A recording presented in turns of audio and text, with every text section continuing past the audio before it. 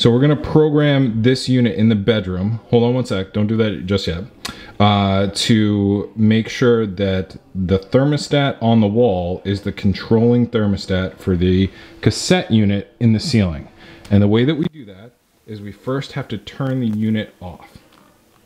Okay, good. So now with the unit off, and it's fine if it shows memory, now we're gonna press and hold function and timer at the same time for about 5 seconds. So hold it. Good.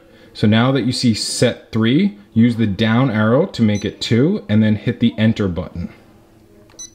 Okay, so when it shows set, when it shows 02 set, that means that this unit on the wall is the controlling temperature wise for the cassette unit in the ceiling.